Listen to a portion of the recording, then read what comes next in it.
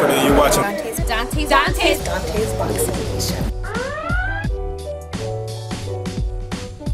Dante's Boxing Nation.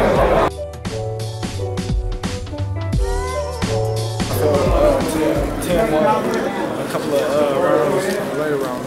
What's your thought on the first knockdown, the very first knockdown? I kind of thought that it was like a flash, kind of like slip knockdown. I didn't feel like it was anything that hurt him, but the second one was a legitimate knockdown. It seemed like it took Manny maybe 4 or 5 rounds to warm up. It looked like the original Manny. Did you see that? Yeah, but I felt Tim started falling in, giving him more opportunities to land bigger shots, being that he couldn't hit Manny with the shots that he wanted to. Manny said that he could still make 135, hence 140. If he's not done, man, would you like that fight? Of course. What happens, man? After the Manny you saw today, what happens? What do you do against Manny? What you mean what I do? You know, that's just a fight that you would have to pay to watch. Doesn't it seem like Manny's a little bit more cautious now than he used to be? He didn't have that same output as we're used to seeing. Well, you got to understand, Tim was moving. He didn't want to run into anything that he didn't see that may hurt him. So, you know, he did what he had to do to get the job done. Terrence, do you feel like that second knockdown where Tim got hurt happened in part because he was trying to open up more to make up for the first knockdown? Of course. You know, he was coming in with wide shots falling in, and he just got caught. What advice did you give him before the fight? Because you were in his corner before he walked into the arena. What'd you tell him? Just told him, be you and go out there and do what you gotta do. He already trained hard, you know, he did what he had to do in camp, but just go out there and show it. Do you think he's fast still? Huh? What do you think of Manny's speed? Do you think he lost himself, or? No, the speed is the last thing to go. The speed and the power. I feel he's still fast. He still got the power. You know, everybody taking a lot of credit from him, but if you sit there and watch him, if you stand in front of him, it's going to be a long night. Terrence, what do you think Tim Bradley did to win that fight? What do you think he should have done in the fight? Well, he was doing everything that he should have did right in the first 3 rounds. You know, I felt like when he started falling in and opening up more, that's what led Manny to hit him with the cleaner shots. But Terrence, Manny Pacquiao, he did really good in this third fight, probably better than he did in the first 2 fights. Is this proof that he wasn't washed up like fans were saying? After the Mayweather fight, they were saying he was old past his prime. What would you say? How would you assess? You know, I seen a rejuvenated Pacquiao, somebody that went out there and didn't look his age. You know, everybody always say, oh, he's old, he's washed up. But then when he win, oh, it's Pacquiao this, Pacquiao that. So you're gonna hear a lot of that. You know, when he lose, then everybody want an excuse. Oh, his shoulder was hurt. You know, when you didn't see anything wrong with his shoulder in the whole fight, or after the fight. But then when he win, it's like, oh, Pacquiao is this, Pacquiao that. So you got people that when they like somebody, it's just no going wrong with them. It's a win-win no matter what. But after that performance, wouldn't it be hard to retire if you're Pacquiao? Well, 2 knockdowns. You got to think.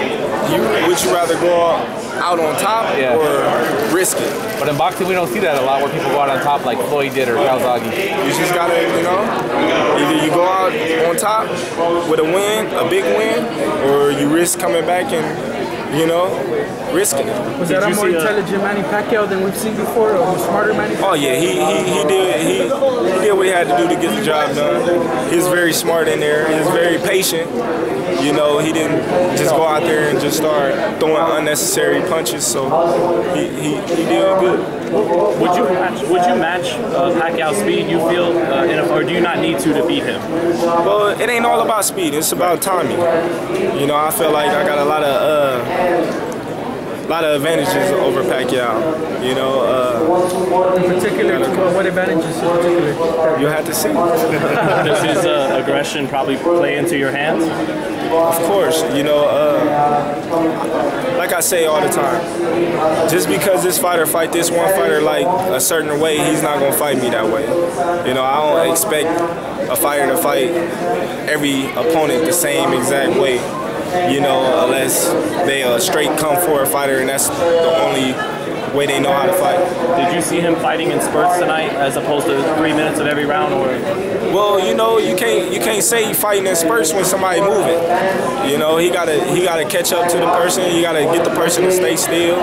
You gotta make sure the person ain't trying to set him up with a shot that he walk into. So you can't say that. Hey, Terrence, when you were watching the fight, were you looking at it and saying, man, there was an opening right there, something I would have did? Were you basically saying that to yourself? Of course, I do that with all fights. You know, you see something and you be like, oh, I would have did this, I would have did that. But then, at the end of the day, you don't know what you would have did because you're on the outside looking in. Yeah. You know, it's easy to be a spectator and say, oh, man, I would have did this, I would have did that. But then when you get in the ring, it's a totally different thing. Like, a lot of people be like, oh, man, if I fight this guy, I'll do this. And then when they fight the guy, they end up losing or getting knocked out. Like, man, it wasn't like I thought it was. Pacquiao Canelo for Canelo for Pacquiao, but he seems so much bigger. Manny's such a small welterweight. Doesn't it seem like it'd be make more sense to fight you? Of course, you know, Canelo's at 154. Yeah, 155. 155. You know, he's a 160 pounder champion, but that fights at his own weight that he made up.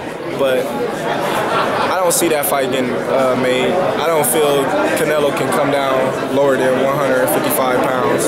And I don't see many going up to 155 to fight him. I don't think he can put on that much weight. He has to eat just to stay at 147. Yeah, so I don't see that fight happening. I believe it was said that you've agreed to your part for the post-off fight now, and I believe you tweeted it's in his court now. Is that where we're at? Of course. You know, now the ball's in his hands. You know, everybody want the fight. I agree to it. Now, let's see all the bloggers say I'm scared and whatever they're going to tweet about. Tell him to sign a contract. What is he hesitant about right now? I don't know. Yeah, I don't know. I don't know anything. I just know I agreed to the fight, and July 23rd is the date. Unification bout. And that's where we at. Did Arum ever bring up Mikey Garcia, and did you agree to a Mikey Garcia fight at some point in your career? I never heard of Mikey Garcia wanting to take the fight or even wanting to fight me. So that's a fight that I'm just now hearing. If it was, we would have been gladly to take the fight and fight him again. This fight with Postal will be a unification. Everybody thinks it's a beautiful fight. You fought Gamboa, so would this be the biggest fight of your career thus far, toughest fight maybe? Well, we have to see. You know, I can't call any fight the toughest fight of my career until I fight it. You know, and then I can judge after the fight. What have you thought of Postal next before you move? Of course. And why everybody keeps saying move up? I just moved up. You know, this is my third fight. Well, that you unify first. That's the same. Throw you in there with Pacquiao. That's the same thing that I was telling my man's over here the other day when he asked me. I just moved up to 140, and everybody's saying I'm too big for 140 when I just moved up, when they said I was too big for 35. So when I move up to 147, they're going to say the same thing.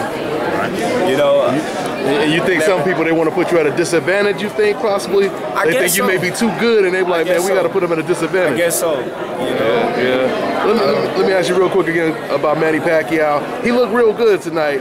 What separated him from Tim Bradley tonight? Well, speed and intelligence.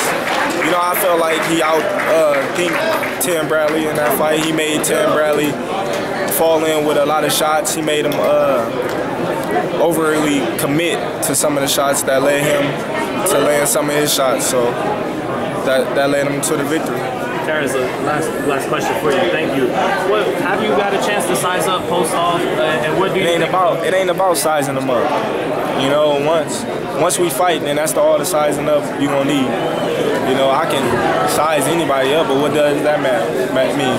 I done fought people that was taller than me, people shorter than me, people that same size, same height. It really don't matter unless you utilize what you need to utilize and take away what you need to take away to get the job done.